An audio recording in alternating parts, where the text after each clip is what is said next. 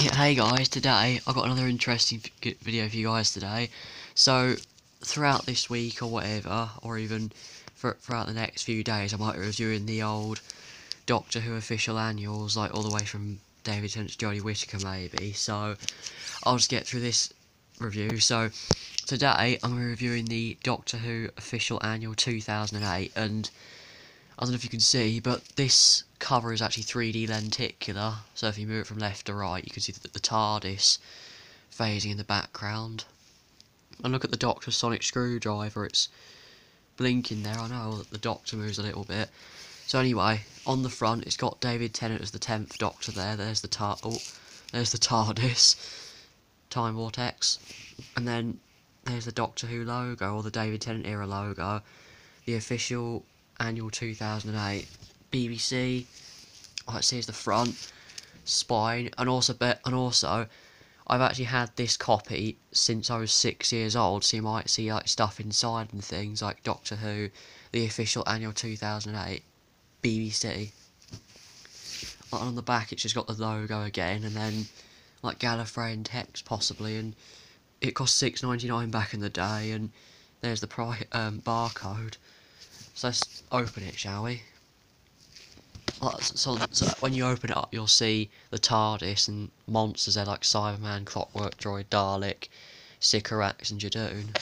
And there's the logo there again. And also, at the age of 6, that's how I spelt my name.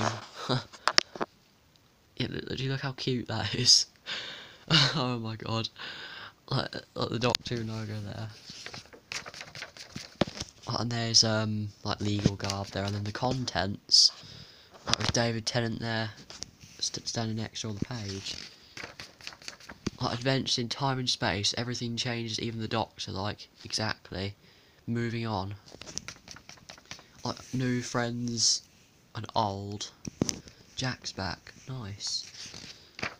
Like, know your enemy, the Karenites. Like the Karenites from the Shakespeare Code, I think. Like then Dalek words, oh yeah, there's a scribble there. Dalek word search. Like this, and this comic strip called Doctor Who Mythmaker. Well, they're actually not too bad likenesses to the characters though, but they do look fairly familiar from the Doctor Who Adventure magazine comic strips. Oh, there's a lot of text in the speech bubbles, but this is aimed at younger children, really. And then Squeak Doctor, it says oh no. Like there's the end. He's like, yup.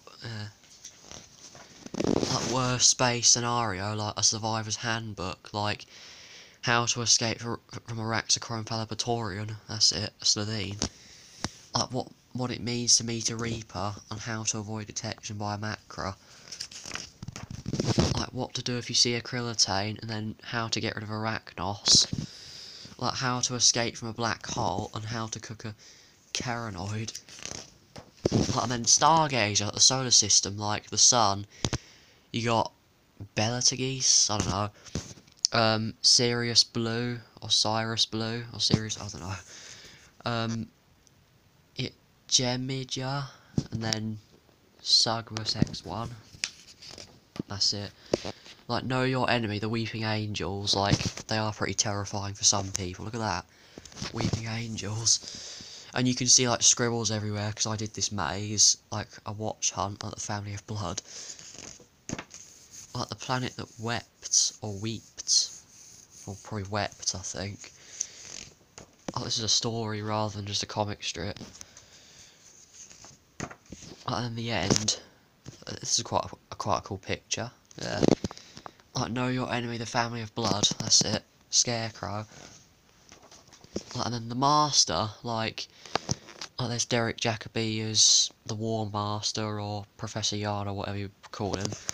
And then John Sim as Younger Master, which is possibly the best one ever, I think. Definitely. And then Christmas quiz, far too early. Like, not really doing it this time. Like Captain Jack's Conundrum. Like, I didn't even put random stuff in there as well. That's weird. There's Captain Jack there, John Barrowman. Like, know your enemy, the Judoon. Like leathery skin. That's it.